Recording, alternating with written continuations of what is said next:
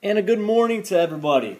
So this is the qualitative analysis of 11 white solids for Chemistry 1.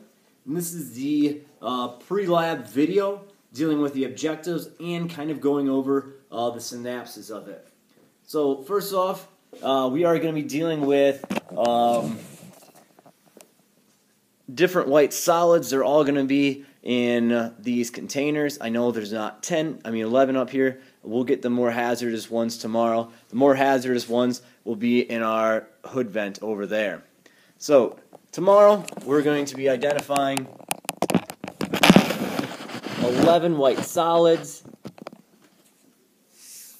Now, some of these solids that we're going to have are going to be in aqueous solution, and we're going to be using certain products, chemicals for reactions. First, for bases, we're going to use PPH, what we used last year. The drops will go in here, and it will create a pink solution, and that's when we know we have a positive reaction. We will also be using a couple other products, reactants, copper sulfate, iodine, what we can just find in a household store, sodium carbonate, which is just washing solution, and finally the last liquid reactant we're going to be using is vinegar. When we're doing these processes, there's a step-by-step procedure, and those step-by-step procedures are going to be copied down in your lab notebook. But what was not in your lab notebook, as we talked about in class today, are the objectives.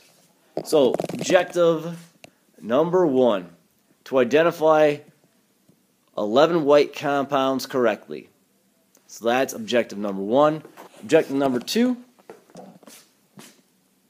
to safely produce chemical and physical reactants or reactions to identify the white solids.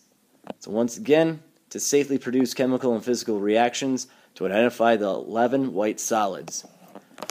Now, the third objective is not up here, but the third objective deals with the same objective we always do. So, if you remember that objective, it's the one we always have for all labs. If you do not remember it, look up in your last labs and you will identify that last objective.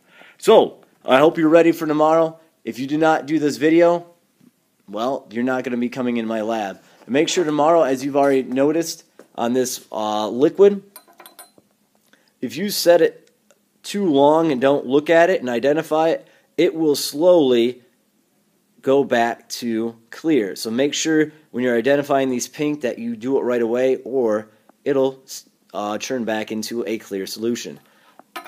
Have a good day, everybody, and I will see everybody tomorrow